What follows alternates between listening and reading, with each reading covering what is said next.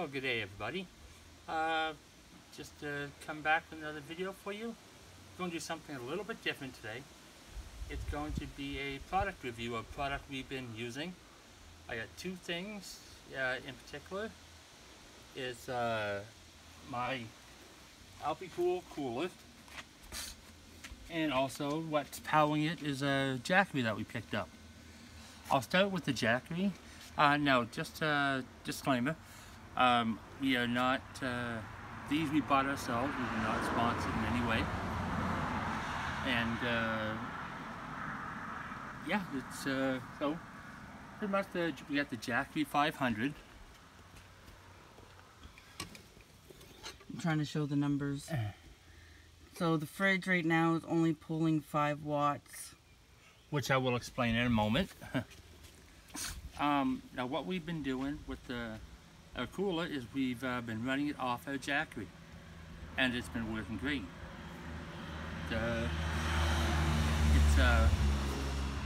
When the cooler is already up to temperature, it'll just maintain to make sure the temperature stays at that temperature, and right now it's pulling 6 watts doing it.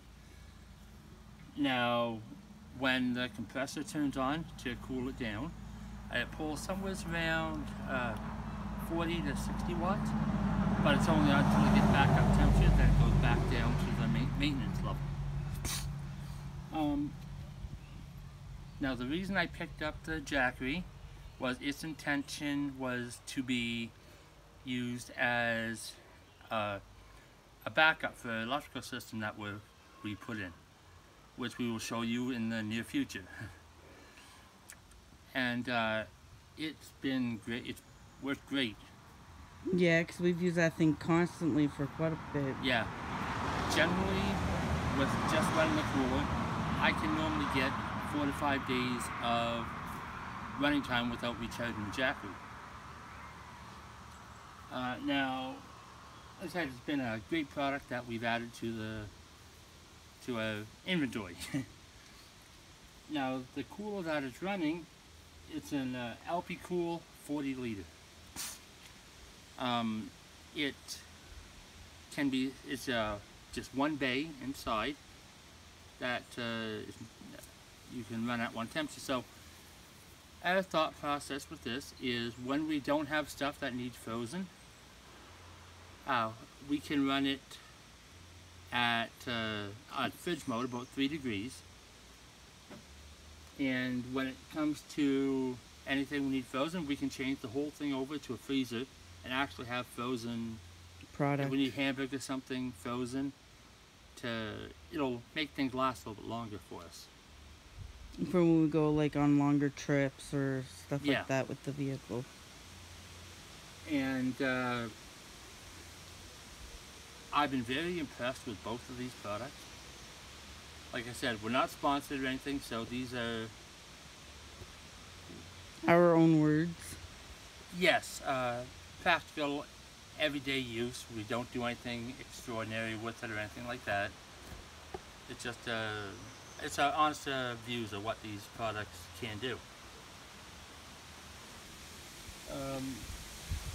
Okay.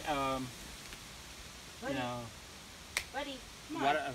What I will have is a couple of links, affiliate links for these freezers. I suggest if you're going to do it, these are the ones, my suggestions.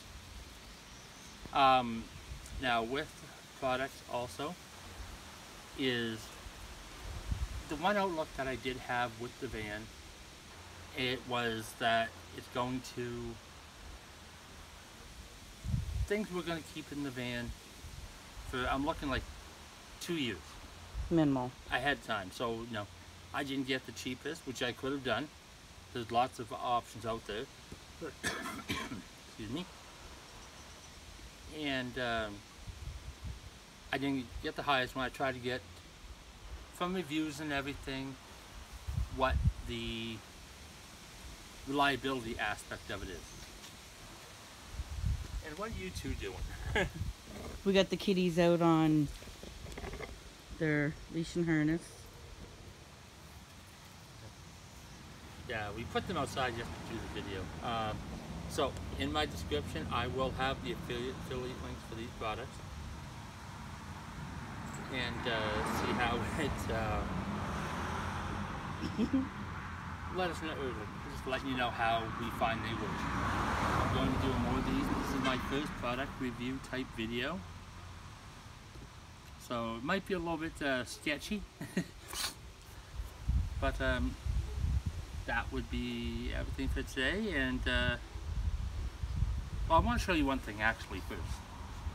Just a quick look inside, just to show you what you can all fit in these, because it's actually not bad storage in.